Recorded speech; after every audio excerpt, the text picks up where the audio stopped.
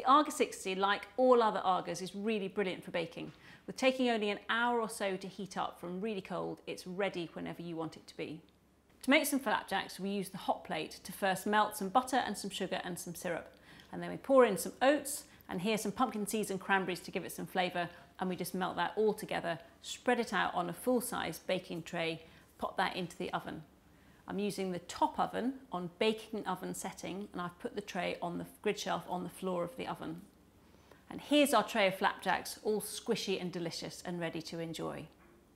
Now, to use the top oven as a hotter oven for cooking bread and scones, all we simply do is turn up the dial to the roasting oven setting.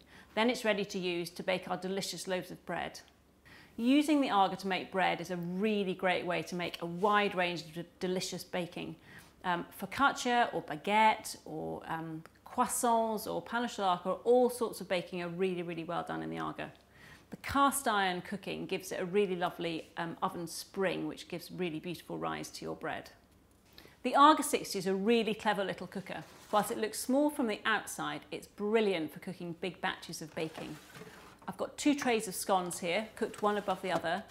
Simply switch the positions over to ensure they cook nice and evenly, and they'll be crispy and fluffy within 10 or 15 minutes.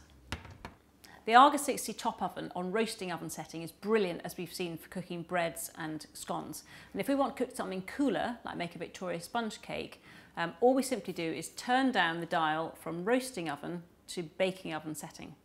That'll take 2 or 3 hours for the oven to cool down to the baking setting.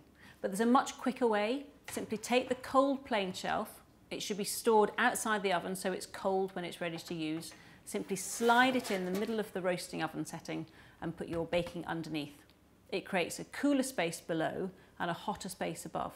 So that cooler space below becomes a perfect baking oven for doing our sponge cake.